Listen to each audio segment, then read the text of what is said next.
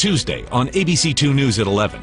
Extra ounces can get expensive when packing for the airport. We do put a lot of faith. They could be ripping us off. How do you know the number on the airport scale is really what your bag weighs? When I travel before at each different airport, the weight seems to be a little bit different. ABC2 investigator Josie Sturman works for you. You could be getting charged a higher fee because the scale was inaccurate. See where we found years of missed inspections and scales that failed the test.